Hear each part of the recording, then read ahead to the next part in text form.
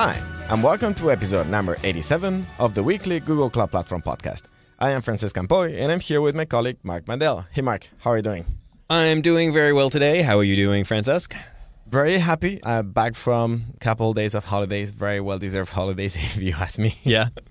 Yeah, I'm very excited about continuing our episodes on the same topic of not support, but like the relationship between customers and Google Cloud Platform. Yeah, we've got a nice little theme going of basically sort of what our relationship ends up being with our customers and how we sort of interact with them in a really good way, I think. Yeah, and today we have Jonathan Cham, and he's a customer engineer. So we will cover what is a customer engineer, what is the difference between a software reliability engineer, what is customer reliability engineer, what is a solutions engineer. There's a lot of them. So we're going to be talking about what is exactly what a customer engineer does.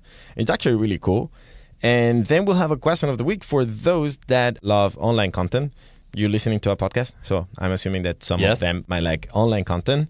So if you're not able to access Meetup, because there's no local Meetup in your town, how can you access to that content? But before that, we're going to go with cool things of the week. We have 3 of them, and the first one, I'm going to let you go for it because you're the one that proposed it. Well, we've recently opened up a region in Sydney, which is pretty exciting. And one of our partners there, a company by, I'm going to assume it's 3 weeks. It's 3WKS. One of the... Could be 3 wakes. Could be 3 wakes. Could be 3 winks. No, because then you write an N. But maybe the N is silent. Yeah, whatever. Anyway. Okay. 3WKS, whatever that means. The author of the article is someone named Andrew Walker.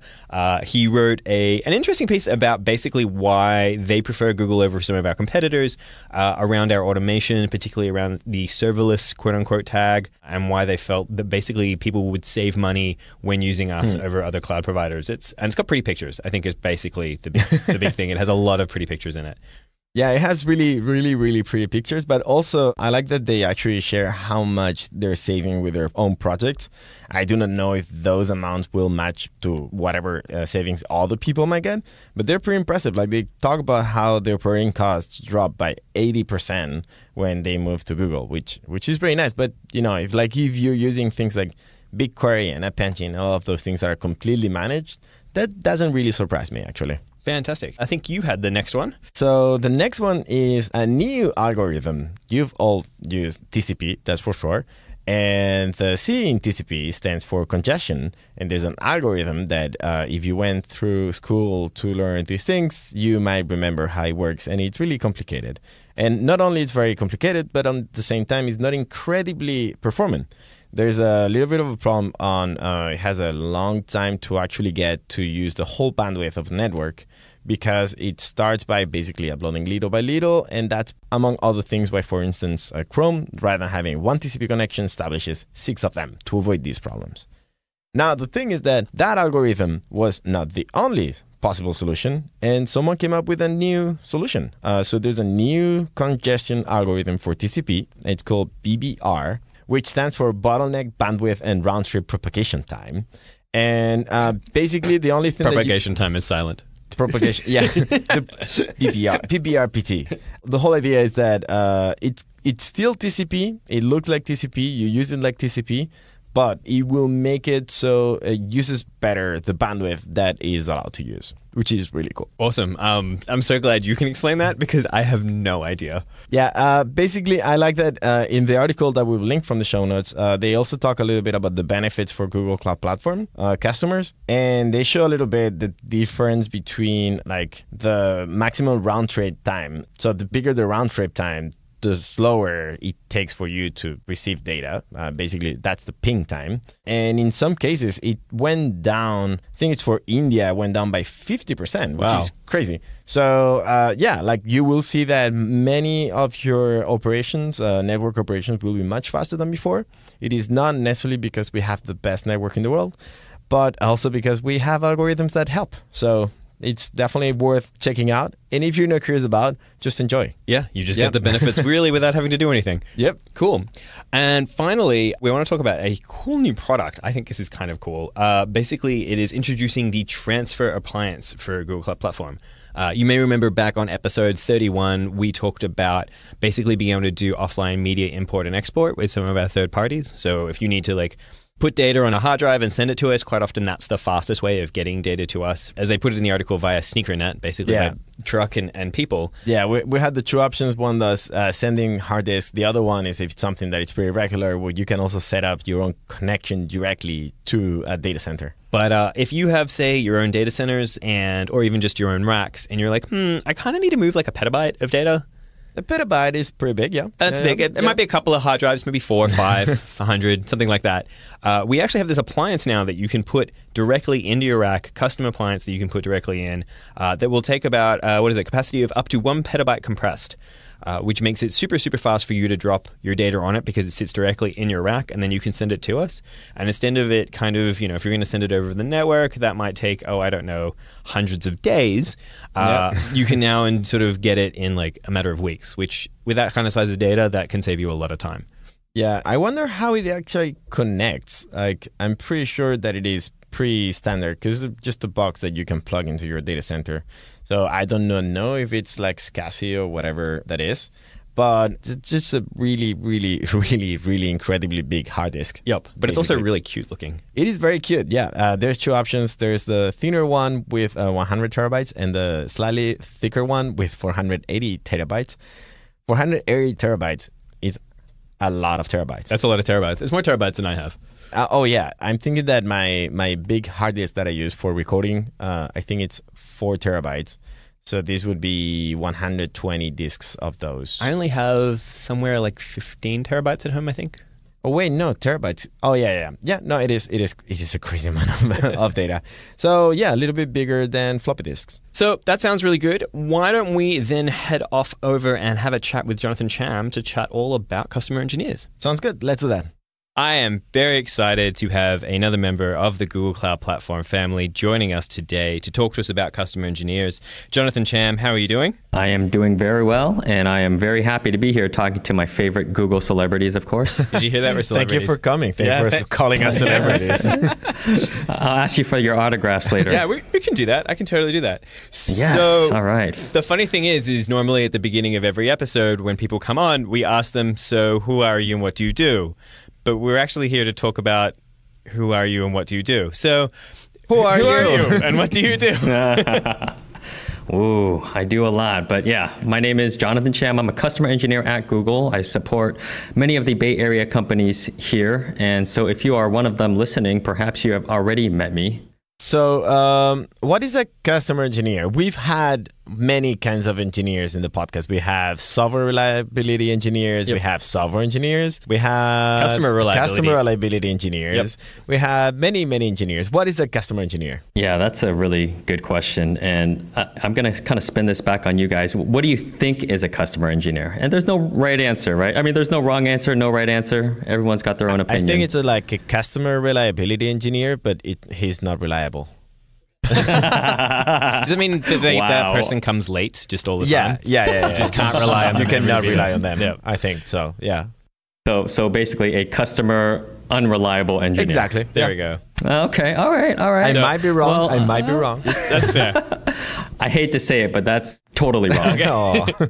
I mean, so yeah, I can tell you a little bit about what a customer engineer is, but I have to first provide a disclaimer because, opinions are my own and not the views of my employer. This is a relatively new role within Google. I mean, maybe within the last year. And as we continue to grow Google Cloud Platform, we wanted to provide the customer with a resource that they can have access to when it comes to building their application on GCP. So in short words, our ultimate goal is to help the customer be successful on Google Cloud Platform and own that end-to-end technical relationship with them. We're a single stateful interface to the customer. And because we're that stateful interface, it allows us to provide more strategic guidance to help them make these technical decisions regarding Google Cloud Platform. So I'm guessing in theory then, if I'm a customer and I'm thinking to myself, I'm going to build the next big thing, whatever that happens to be, and I'm thinking, how do I store my data, or how do I scale this out, or how do I do authentication? I can come to you with my ideas and you can be like, this is good, or this is bad, or something in between. That's perfect. Yeah, that's exactly what it is. Actually, would you like an analogy? I can give you a good analogy. Sure. All right, so it's good, not perfect, but I consider us like doctors, and our customers are patients. So let me ask you real quick, what do you look for in a doctor? Lying to me. I like my doctors to lie to me. You want them to be untrustworthy. Just want them to tell me that everything's going to be fine. Okay, yeah. Yeah, there's some of that, right? We like to tell our patients everything's going to be fine. But I mean, when you look for a doctor, you want someone who you can trust, someone who's knowledgeable, someone that knows you very well, right? So listen and ask good questions. And so, imagine, you come in and you say, hey, Dr. Jonathan Cham, I have MCS syndrome, which stands for like massive container syndrome. I don't know. Have you heard of that? I mean, is that Kubernetes? Yeah. What is that? Yeah, I don't know what that is. Massive container syndrome. It's a syndrome where you have just way too many containers. So, what are your symptoms, right? Spending too much time managing containers, can't scale up and down my app quickly enough. My spreadsheet that lists where my containers are running is getting too complex. I mean, these are symptoms of MCS, and it's getting widespread. Okay, and so they come to you with this, and you're like, I have the solution for you? Yes, and of course, I'll ask a couple more questions about their goal. Do you have, what other symptoms do you have? And after listening, we kind of do some diagnosis and prescribing, right? Maybe here's some medication. It's called Kubernetes. It's effective, it's potent, it'll help you with that syndrome. The only side effect is that you'll have to manage all that infrastructure yourself, install, configure, update, and build out the Kubernetes cluster. Very affordable, accepts all health insurances. Another medication, drug called Google Container Engine. No side effects, higher efficacy, but just as potent as Kubernetes. It'll work much faster, but the drug costs just marginally more than Kubernetes. So, I mean, you get the analogy. The sense is, we come in, listen to their problems, and try to provide some diagnosis on what they want to do. Yeah, so we interviewed someone that was a strategic customer engineer working specifically for platinum customers, right? And now I'm curious about, to become a platinum customer, you actually need to use the cloud to a point where, like, if you overuse it, we notice. What about customer engineers? Is this for everyone? Is this for, like, can a new customer just come directly and get one? Yeah, so a lot of new customers, typically, as we're growing, we are starting to assign customer engineers to a lot of accounts. And what that means is that they might hear from us. If they want to be proactive, I know this sounds a little salesy, but you go to the cloud.google.com website, go to /sales, and you tell them, who you are, what you do. There's a very, very good chance that you already have a customer engineer that you don't know about. Okay, so basically anyone who is thinking about getting involved with customer engineers or wants to get started on the program, they're able to do that now and go there and get started. Yeah, I mean, if you're part of a legitimate organization that's using Google Cloud, I mean, if you're running your own personal blog website, you're probably not going to get a customer engineer. I don't know. I mean, do you guys have a customer engineer for your GCPPodcast.com? No, but maybe we should. Maybe we should. Yeah. Well, I'll find out who that is, But yeah, I mean, typically the size of the organization usually doesn't matter. It's a matter of how much are you using GCP. So that's actually an interesting question. You say this is for people who are already using GCP. What if somebody isn't yet using GCP but wants to sort of have help onboarding? Is that also in your role? Yes, that's absolutely part of my role, and that's actually part of kind of our typical engagement, right? I mean, a lot of these initial meetings will have customers who are not GCP customers reach out through that same website, cloud.google.com/sales, and they'll say, hey, I'm using AWS or I'm using Azure, I'm interested in looking at GCP, and we'll go in, tell them about GCP, but more importantly, learn about what they're interested in. Like, why do they want to talk to us? A lot of them want to talk about multi-cloud strategies. They want to talk about, having high availability across vendors. So, not all clouds are perfect. And a lot of times customers who might be happy with their current cloud vendor want to have a second cloud vendor just as backup. So that makes me think. So what does it look like when if I'm a customer and I want to engage with a customer engineer? How would the doctor visit look like, following your metaphor? Do you wear a coat? Do you wear a white coat? Oh yeah, that'd be cool. Yeah, first of all, I make sure I bring my lab coat with me that has my name, Dr. Jonathan Cham. But yeah, I alluded to some of this earlier about the doctor analogy. A lot of customers, reach out to us, and sometimes we'll reach out to them. But initial meetings, for people who don't know GCP, we just discuss about what their goals are. I mentioned about multi-cloud strategies, but they also want to hear from Google, right? Google itself has a lot of impact in the industry. They want to hear about trends within the market. Just recently I was at a healthcare executive briefing where I spoke about the need to collect information, and there was a Kaggle competition about predicting patient healthcare costs. And they were super excited about that. So, they were really surprised about the maturity of where machine learning was these days. So, after initial meeting, usually there's something like, oh, okay, this sounds great. GCP is cool. Let's see how much I will gain or how much I'll save money. What type of value add benefits will I get from moving? So a lot of the times they'll make us do a cost analysis, with all the other vendors. So we do that a lot. And, once they've committed to using Google Cloud, after they've done kind of the analysis, their paper analysis, they go, okay, we've decided Google Cloud Platform is the way to go. We like BigQuery. It's awesome, totally unique and differentiated. We like data flow. Tell me how to build my app. So we'll sit in a room for like 3 hours talking about what they're doing today, where they want to go, how much storage do they have today, just a lot of questions, and a lot of iteration goes on and on throughout those meetings. And in terms of kind of how do you take that into production, what do you guys think is the percentage of effort between taking it and building an app in dev versus building an app in production? Do you care if it actually runs? Yes. Then, knowing how hard things normally are, I guess it depends a lot on whether you're running on App Engine or Container Engine, Compute Engine, stuff like that. But I'd say that, it's probably 50% more time on making sure that everything is actually monitored, the alerts are set up and stuff like that. Yeah, a lot of the times companies have kind of like their minimal viable product. They do a little quick demo running on a single instance and like, oh my gosh, this is what we want to do. But when it comes to building out, putting that into production for, their thousands or hundreds of thousands of customers, they need to focus on things like reliability, availability, manageability, performance, security, scalability. That list goes on and on and on, right? So a lot of those discussions kind of we iterate back and forth, making sure that as they deploy this into production, that they're successful doing so. Cool. Do you tend to also engage, like I'm guessing, because there's multiple teams and we've had some on here, like maybe CRE, there's some big customers, but like support teams, things like that, you also engage with them across the board? Oh, absolutely. Yeah. There's a lot of different people that are involved. When I say all of this, it makes it sound like I'm actually doing all the work, but a lot of what we do is just make sure we own that end-to-end technical relationship. So sometimes if the customer has a specific, let's say, Kubernetes error, right, we're going to bring in support. That's not something that I would be troubleshooting for them. Sometimes for large platinum customers, like you had mentioned before, they have a strategic customer engineer who they've actually paid for to be their hands-on person that will actually sometimes, write code, make sure everything's up and running, log all the feature requests, because these platinum customers have a lot of features that they want that, we might not have. So just making sure that they're happy, they do some of that as well. So for us, we're kind of just owning that end-to-end, from beginning all the way to, their next big project. We want to be that single point of contact. So what is the profile of a customer engineer? Are you engineers? Are you salesmen? Are you both? Are you actually doctors? Well, I think it's a really good question. I think they adjusted our titles to be customer engineers because a lot of us really aren't coming from sales backgrounds, right? A lot of these people that we're hiring are literally engineers. Some of them were engineers at Google.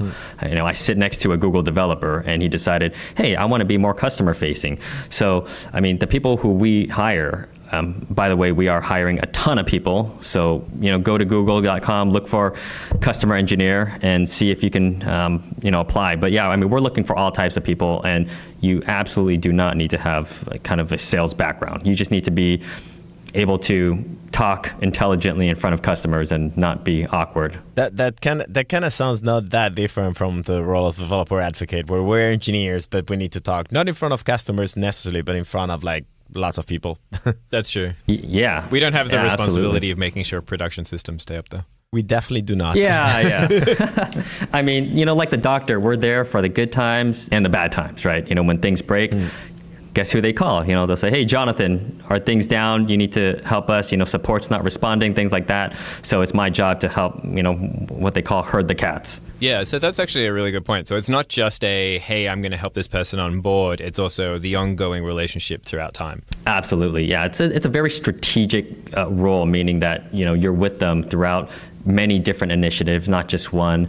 And I think that's kind of where maybe where DevRel or developer advocate might differ from us is you guys are doing all this awesome evangelism, helping customers use the platform, but in the end you don't have customers you're accountable for, right? Whereas we actually have a set of customers who we are totally responsible for. If they don't do well, we are measured on how well they do.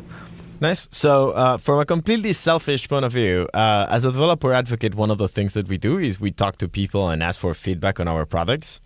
So I'm now wondering, what kind of feedback do you get from customers? Like, what are the things that people are like, oh, that's so cool? Or maybe what are the kind of things that people are kind of surprised about? Yeah, I can talk a lot about that because, yes, I get all the greatness and all the if this is a word, badness from all our customers. But I mean, yeah, the good things I hear are, I think, number one, and this is just more from a technical perspective, but like openness, right? We have TensorFlow, Apache Beam, Kubernetes, Bigtable, which is H-based. We have over 300,000 commits on GitHub. I mean, these are things that no other cloud vendor really has, and it's not as strategic for them as it is for Google. I mean, openness is really big. And for large companies, this is very important, right? They've actually, in the past, they've had vendors that have locked them in and they can't get out. And so for us to really be pushing this openness around all these open source projects where we can tell them, look, Google Cloud Platform is the best place to run. But hey, if we're not doing our job, if we're not making you happy, you can always run any of these on another cloud. And that's a really powerful statement. Another good thing that I hear is cost. We do come lower, between 20 to 50% lower, but it really depends, right? And I always like to say, we're not the Walmart of cloud vendors, right? It's really our cost is lower because we can scale at such high numbers. I mean, what do we have 1 to 2 billion users. I mean, we already have a lot of infrastructure in place, so our economies of scale are enormous. People love our GUI. I don't know. I mean, I like to ask you. I mean, our GUI is pretty awesome. The Cloud Shell. Oh yeah. There's nothing like it. One button, boom, you're in, ready to go. That's probably one of the things that I forget about how cool they are. And when I show it to people that have never used Google Cloud Platform, when they're like, "Oh, if you want to connect to an instance, you just click on SSH, and that's it." And people are like, "Oh, wait, what?" I forget that that's not the normal thing for people. Yeah, it's amazing. And I don't know if you know, but they're coming out with a code editor in there too. So really, I mean, they're going to turn that interface into your single interface for everything. Excellent. All right, so I'm just curious. I think it's fair to have the good with the bad. What are people finding frustrating? This is sort of an oxymoron, but customers will say we're not as feature rich, which is a totally true statement, right? It's factual. There's a lot of features that maybe a lot of cloud vendors might have that we don't have. I mean, we're not going to be able to match feature for feature with another cloud vendor that's been in existence for much longer than we have. So, I mean, for example, Postgres, right? It's a very popular database. We launched it in beta in March of this year, right? But it's a 20-year-old technology. I mean, people have been using it for a very long time, and we just announced that in March. And to be fair, we are launching products every day. I don't know how you guys keep up with the announcements, but I mean, I get an announcement every day about a new product. We have a podcast. That's how we keep up. Yeah.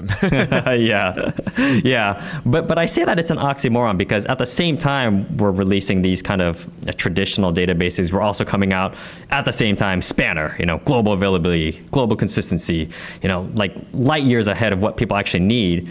But in hindsight, I mean, I think it is Google's job to really kind of meet customers where they are, right? Spanner's great, but a lot of customers aren't ready to move to something that light years ahead. I mean, former Hadoop co-creator, I mean, he said Google's living a few years in the future and sending us messages, right? It's true. We have all this technology. We've had to scale like crazy. So we built all these new platforms to allow us to do that. But you think about all the enterprises that have been using on-prem technologies for the last 20 years, they're not there yet, right? So what we're doing in the meantime is, we're investing in all these great, awesome technologies that we've already built internally, externalizing them, but at the same time, enabling our customers to slowly move their traditional workloads, like leveraging Postgres and things like that, to our Google Cloud. So I think that's kind of where the features are. We're still catching up. I don't know. What do you guys think? Yeah, I think that in general, people tend to have the view that since Google Cloud tends to be quite it's a pretty young platform, relatively. Mm-hmm. At least many of our features are pretty new. People tend to feel like, it's not as mature and things like that. But at the same time, what I say to that is, well, yeah, like for instance, Spanner, it's a pretty new feature. It's a pretty new product, but we've actually been using it internally to power Google for quite a long time.